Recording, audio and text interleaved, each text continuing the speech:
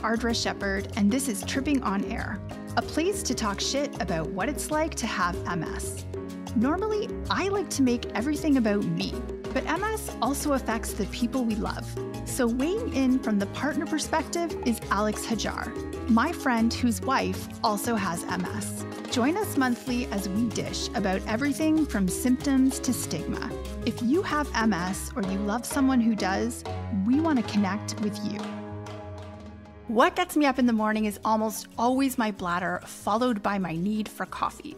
If I sleep late, it's the dog who climbs into the bed and tries to nudge me towards consciousness. But it's having a sense of purpose that gets me excited to start the day. Purpose means something different for everyone.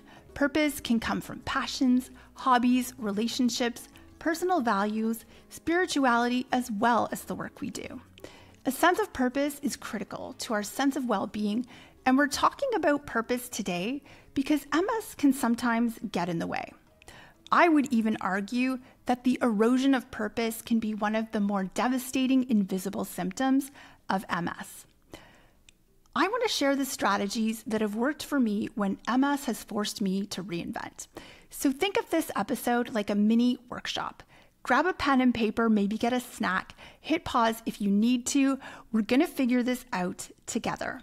Alex, has there ever been a time in your life when you felt like your sense of purpose was threatened? Yeah, this is kind of getting heavy right away, I think. I think the first time I felt it was probably after 9/11, when I went from essentially being the average high school student to, with a year-round tan to a threat to humanity. I feel like it is something that has limited me, and more so people that look like me, ultimately. But also when I agreed to leave England, and then in France, when the doctors told us that Nicole might, quote unquote, have MS, I had always wanted to live in Europe, and I was doing it. And agreeing to leave felt like admitting defeat a bit, despite being, quite successful there, if I say so myself. And learning that MS might be our new roommate was something that scared me, just based on ignorance, truthfully, but historical and limited knowledge of it. While all those things were shit, both of us have come out alive and relatively well and successful. So those are pretty big openers for sure. Yeah, right. But I mean, it's true. MS or not, we all face multiple upheavals in our life that can, cause us to ask a lot of questions. I want to jump back to maybe a happier day, which was when we shot some get to know you content this summer for the pod. And the first question you were asked was to tell us about yourself. Do you remember what you said? Yeah, I think I said something like, I play music, I work on 2 podcasts, I'm learning a couple languages, I read a lot, I have some nephews, and I do engineering as a way to pay the bills in my spare time. I think specifically that's what I said. I got so excited when you gave this answer because you put work last. And I think that that's not the inclination of, the North American culture. Maybe that was part of the appeal to you of living and working in Europe, is that here so often purpose is tied to work or productivity.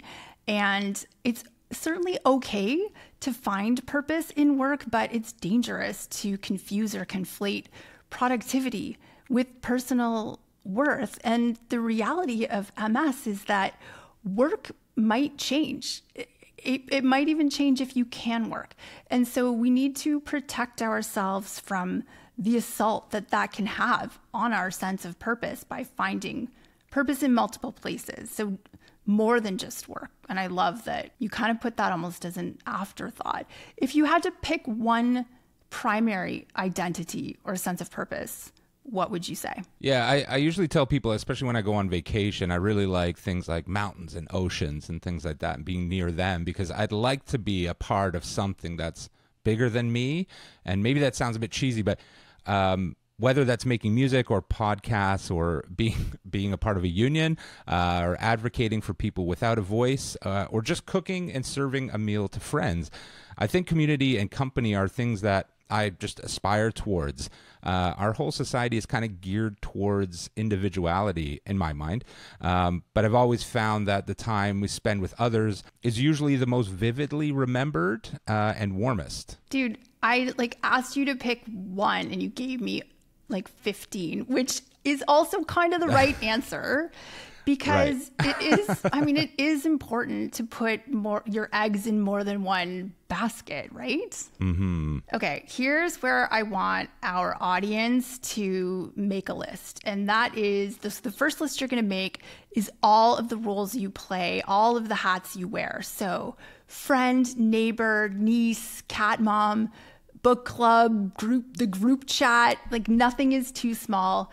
Brainstorm, make that list. Alex, do you have any secret identities that you want to share? You feel like you shared a lot already, but yeah, what would you add to this? That's kind of what you get when you put me in a situation to talk. So I would just give you many, many things. But yeah, I'm a cat dad, which I think I've talked about. I used to turn wood before I moved into a tiny apartment.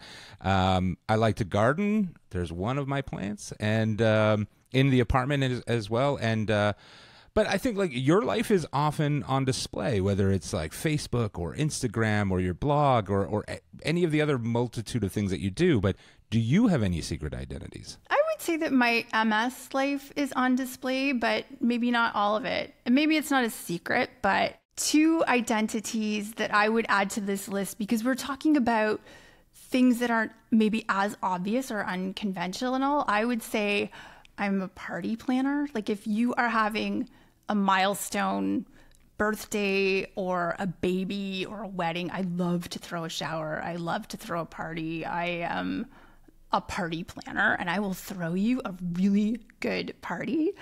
And the other identity that I would say is I am the family archivist, which is a fancy term for scrapbooker, maybe. I don't know if anyone, I used to do the tactile scrapbooks, and now I do the photo albums, but that is an important role, I would argue. I don't even need to argue. It's just a fact. It is something that really fills me up, but it's also good for my family and loved ones, documenting those memories. So if you are a fellow family archivist, I think that is a super special thing, because my parents have boxes of pictures, and that just feeds on my neuroses for wanting things to be organized.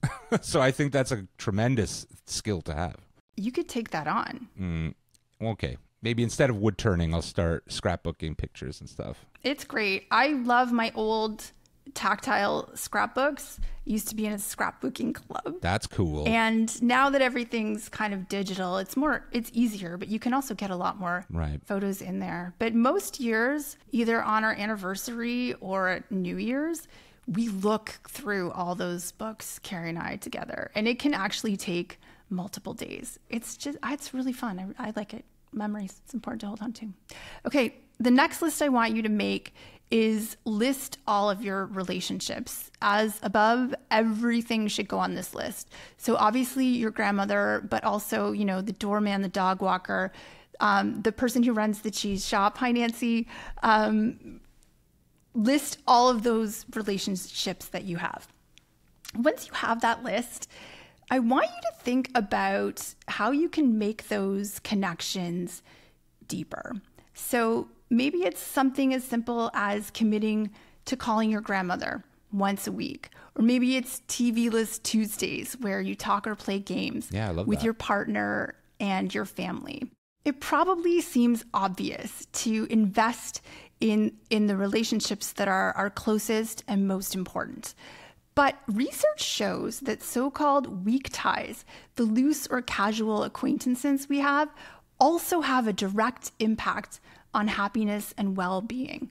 This makes me think of my friend Farah, who did an experiment once when she was living in Toronto. She lives in Germany now, but she had decided that she was going to smile and make eye contact with everyone she encountered for a whole day. And it had a real impact on her day. And I was like, girl, that is impressive to do in Toronto because we don't actually make eye contact in this city. Yeah, that's a great shout. I mean, I lived abroad for a few years and I almost never spoke to family and friends. But again, we were trying to sort of blaze a trail.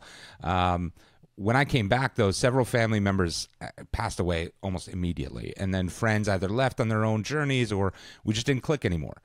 So now I try to maintain the connections I have left. I worked in my aunt's bakery for like a few years when I was a kid, but lost a bit of touch along the way. But now I try to call once a month or so, and I go for breakfast. And I usually try to get my cousins to come along with me. And yeah, we have a huge breakfast. My aunt still cooks everything exactly like she made it 20 years ago.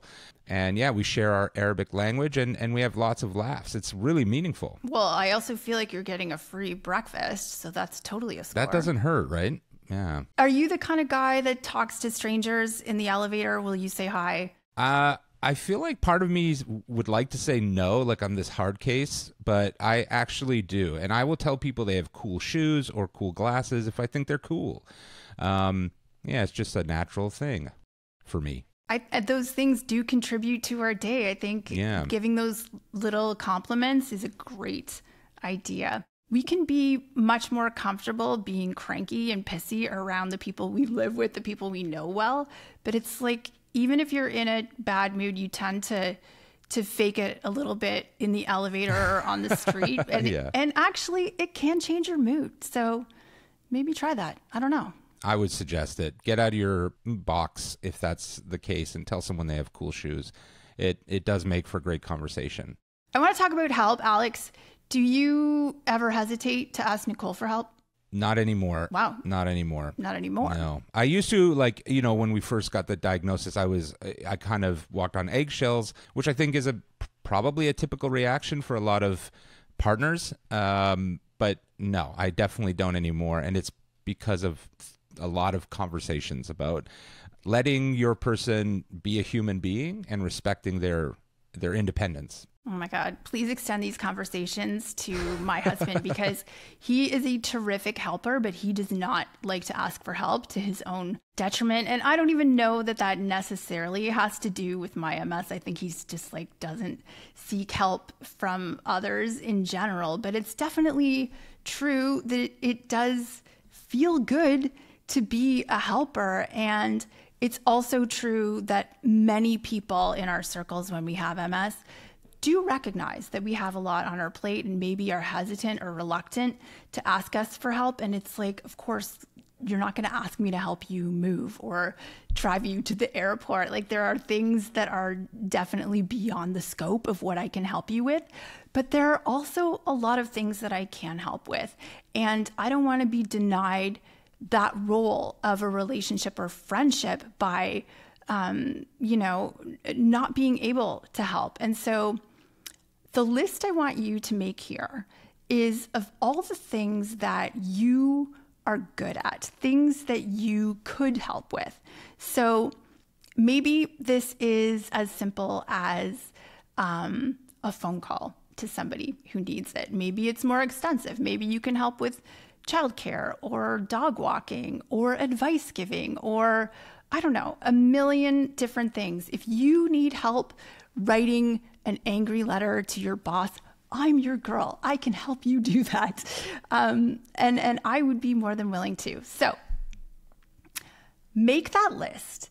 And then when you have it, I want you to circulate it to all the people that in the existing relationships of just saying like, hey, here I have a bit of time. These are kind of days that work for me. These are things that I would like to be able to offer, like feel comfortable asking me to help with. And that doesn't mean that you have to always say yes, you're still free to say no, but it could be a good conversation starter, even just to make your friends and family aware that you do want to be a part of their lives in that way. Does that make sense? Yeah, it totally makes sense to me. I think I've also kind of learned that I guess building on what I said before, I've also kind of learned it's not really a good thing to assume your person cannot help, which again might be a default reaction for some people, but they want to help in more ways than you think. And as a way, let's say out, I'll usually say, if you have the energy, can you sort this out? Or if you have any spoons left, people know what spoon theory is, that's you can Google that. Nacho needs to be fed. Nacho's our cat. And, I found that either gets an okay and that task gets done, or I'm exhausted, which means no, or another version of that. And I can go ahead and do those things without Nicole feeling like she's being unhelpful. So even just I think the language you use to ask for help is important. But yeah, I think your points are very good. The list is a good idea. Yeah, because it's not just physical stuff. We can help with emotional things and processing things and those conversations and party planning, as I already mentioned. I'm very good at stuff like that. I'm just going to hashtag that. And honestly, I don't know what is more effortful. Planning out the meals for the week or doing the grocery shopping. I would, we split those tasks, and I would argue they are equally taxing. They are. We just did that 20 minutes before we started talking. We were making a list, and then I'm gonna go out and do the shopping. But it's a 50-50 thing when it comes to that, which is great. Everybody feels like they're contributing to the house, I think. So. Okay, Alex, there's help, and then there's advice. Are you the kind of person that people come to for advice? What's your specialty? Yeah, I think when you're young and full of that attitude where you're like, I know everything. I think I used to be that person, where people would come air out their grievances, but wouldn't actually ask for advice. And then I would just give it to them. But I actually stopped doing that because A, people don't take it. And B, they blame you when things go pear-shaped. Wait, is pear-shaped a bad thing? I feel like pears are delicious. I've only heard that term in like a negative way, but I also think pears are delicious, for the record. But yeah, I think people, for the most parts, the people that I interact with are all adults. And I think that those people come to their own conclusions and solutions in their own time. So yeah, I try not to give advice. And my niche would, if there was advice to give, my niche would actually be technical, right? Whether it's like something related to my job in engineering or planning or something like that, or self-interest like computer building or woodworking or. Well, people need that information. Listen, I would be a terrible therapist because I would tell you what to do. But I think listen, I might change your mind here. Okay. Actually, there is research now that shows, and you're right. Okay. Giving unsolicited advice, especially if it's health advice, like get out of here. But there is research that shows advice givers are more likely to act on their own advice than the people who are receiving it. There's a benefit to you in giving advice. You're more likely to follow your own advice than the person who's listening, who you already said is going to do what they're going to do anyway. But maybe it's not as black and white as, just plain advice. It could be being a part of a group, a support group. Like everyone here listening, presumably, has MS or some kind of interest in MS or knows someone with MS. I think most people, it's not that we need specific advice from others with MS, although sometimes we do, but it's about that contributing and sharing of information. And particularly if you are talking or sorting out a problem for somebody else, so many of our problems overlap. And I think that you can figure out a lot of your own ways. I feel like I'm not articulating this well at all. No, I think you've got, like, it's fundamentally a similar thing, I think, in the sense that given time, people will come to their own conclusions. And sometimes we need a nudge of help from our peers. So whether it's a support group or your group of friends, yeah, I mean, to go back a bit, I mean, I might sort of say pull back and consider the other options rather than maybe going head first into what someone is thinking of doing. But it's more of a, yeah, let's all think together. Let's all come up with as many options as we see. And then you can go with the best one you think is the best. I just don't want to be blamed for someone making a decision that doesn't do them a good thing. But no, it's not like that. We all have to be responsible for our own decisions and choices, and maybe advice is the wrong word, but I think it could be a really good exercise to make a list of all the things you consider yourself to be especially knowledgeable about. So at the top of that list, if you have MS, like nobody is an expert on MS the way the person that has it is, but maybe it's knitting, maybe it's cooking, maybe it's parenting, maybe it's gardening, maybe it's your tech work stuff, you know? Just making that list for yourself brings an awareness to you of the things that you are good at, have a little bit of expertise in. Find maybe some groups where you can share that information and knowledge. Maybe, you know, think about what you would tell a friend and just, I think what I'm thinking of for me right now is advice on managing MS, which I give all over the place. And I know how important physiotherapy is. And I feel like if I just keep talking about it enough, that, you know, I will have to heed my own advice. That's a good point. I can definitely see how that's valid. Alex, you and I have music in common. Mm-hmm. You play in a band. I studied classical voice at a high level. For a long time, all I wanted to be was a singer. What is it about music that's appealing to you? That's such a good question. I think, so I've always been a daydreamer. That was like every one of my report cards as a kid. Daydreams, can't focus. Yeah, I will literally zone out of an active conversation that I'm a primary participant in. But music just, I think, creates this tunnel of focus where all of my attention and energy is in one place at one time. That's what it does for me. And that's the sort of cathartic part of it. The reason I ask this is because I want you to make you, our audience, our listeners, our viewers, to make a list. At the top of your list, put that thing that you're passionate about, title that. So for me, singing. Now I want you to make a list of all the components. Be as specific as you can and break it down into what it is exactly that makes you love that thing, that fills you up with purpose, that gives you a sense of meaning. I did this exercise years ago when I had to give up singing, and figuring out the feeling that I got while singing is what led me to realize I could get similar feelings from other activities like writing or podcasting. My existential crisis happened before OpenAI, but in preparing this episode, I found my original list and I plugged it into ChatGPT. I'm going to read it for you now because I thought it was really cool. So here's what I asked the robots. What are some jobs that would be interesting to someone who enjoys things like poetry, art, storytelling, languages, learning new skills, self-expression, connecting with others, the sound of their own voice, being the center of attention, music, quiet study, getting dressed up, and parties? And the answer I got, like just in moments, gave me 11 answers. Writer was on that list. Podcaster, translator, museum curator, teacher, event planner, psychologist, and PR specialist.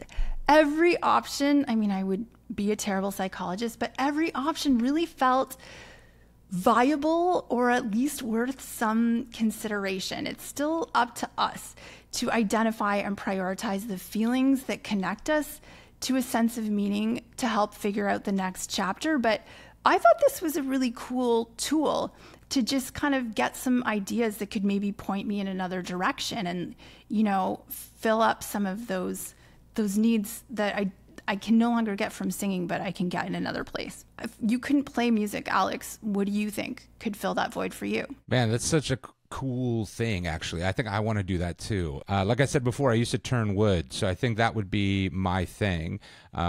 I got a lathe once from my friend Rob, and I just started turning like pens. You can get these sets. I turned some drumsticks for my friend Mike, who's like a professional drummer, so that was really cool. And espresso tampers, you know, for packing coffee into the machine and stuff. You know, it's so bloody dangerous and technical that you're forced to focus all of your energy into the absolute blistering speed of the machine. It was terrifying, but therapeutic all at once, which I oddly found peace in. So I think that would be my thing. I don't love this for you because I don't want you I don't want you to lose a finger. Part of me is like, ooh, could you make me like a cool pencil or pen for writing? But no, I don't want you to lose a finger. So neither do I. So we're both in that boat. Listen, Alex, I ran your options by AI. Okay. What did it say? Here's what I asked the robots. What are some jobs or hobbies for someone who considers themselves to be a dreamer, who wants to be part of something bigger than themselves, who enjoys music and cats, but also hates mornings? I love this. I can't wait. Guess what? AI did not say anything about turning wood. Okay. I'll trust it. I'll trust it. Yeah. Okay. AI thinks you'd actually be a great music producer or that you could work for a nonprofit. It suggested video game developer, that you could be in a band. Podcasting was on your list. Wicked. But my favorite suggestion was social media manager for cat-related content. Oh my God. I could totally do that. I could totally do that. I feel like that's actually a harder job than I think it is. But if it's cat related and I could make a living off that, why not? Like a whole catstagram with cat memes, like that feels like fulfilling work. You would be making a lot of people happy. I'd have to find a cat that likes me and behaves, because I think my cat likes me, but he doesn't always behave. So, but that might be the niche, right? That might be the thing. Like noodle this, Alex. I'll have to consult with AI maybe a bit more. Maybe we'll get a new Catstagram coming. I love it. I think we've generated a lot of ideas here. I want to say I, for one, am grateful for the years I got to call myself a singer, but not singing has made room for me to explore talents and interests I didn't even know I had. Perfect health is not a prerequisite to a life of meaning. Find purpose in multiple places and you will be resilient when any one source of purpose is threatened. Losing a version of ourselves before we're ready can be a painful experience that deserves to be grieved. MS can come for an identity you spent years cultivating. Give yourself time to discover new interests. Be open-minded and receptive to trying new things. It might be a surprise to discover just how many versions of yourself you have within you. Thanks for tuning in, Trippers. If you enjoyed this episode, please click like and subscribe. Do you have a story of reinvention, an unexpected chapter? Leave us a note in the comments. We want to connect with you. Thanks for listening to Tripping on Air. Don't forget to visit us at trippingonair.com.